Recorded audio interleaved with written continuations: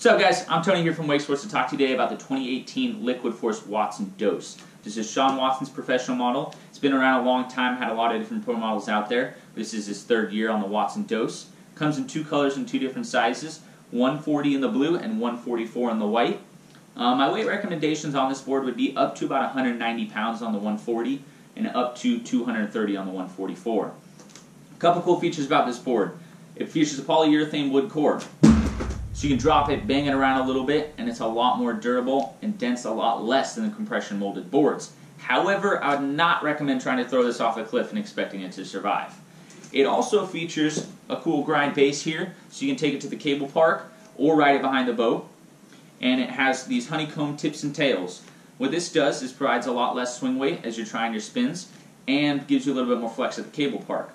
It has these deep channels here. These help hold your edge as you're cutting in towards the wake.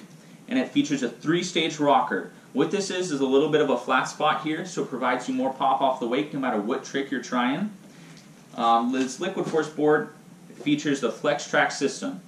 It pairs nicely with these 4D form bindings. It gives you an ultimate connection to the board and gives you more flex and provides a lighter weight setup. If you guys have any questions, give us a call here at Wakesports. I'm always here to help. Thanks. If you guys thought this video was helpful, please subscribe below, like us, follow us on social media at Wakesports. Thanks, have a good day.